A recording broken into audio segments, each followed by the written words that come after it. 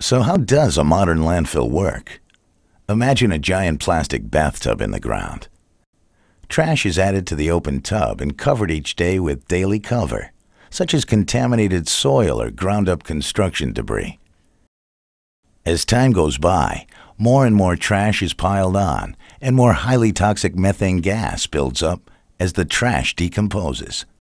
This is when you start to get that trash smell. You know the one.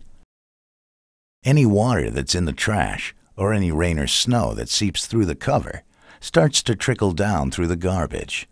When water and waste are mixed, it creates a toxic, poisonous soup called leachate. Leachate contains all the dangerous stuff that's in a lot of what people throw in the trash.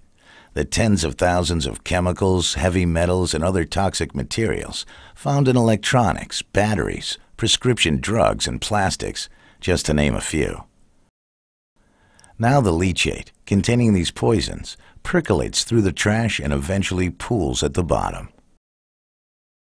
One set of pipes collects the liquid and takes it to the collection tank. And another set of pipes collects and diverts the toxic gases. However, only some of the gas gets captured over the life of the landfill.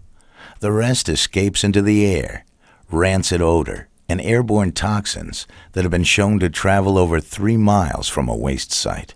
History has proven that many parts of a landfill system will eventually fail.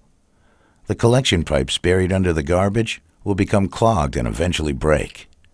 Liners will be punctured by sharp objects, and the chemicals in leachate will burn holes in the plastic. Even the EPA and Casella's own experts admit all liners leak. If a leak were to be detected, it's too late. You cannot repair a liner once it begins to leak. Small holes become big holes, and eventually the barrier between the waste and groundwater completely fails.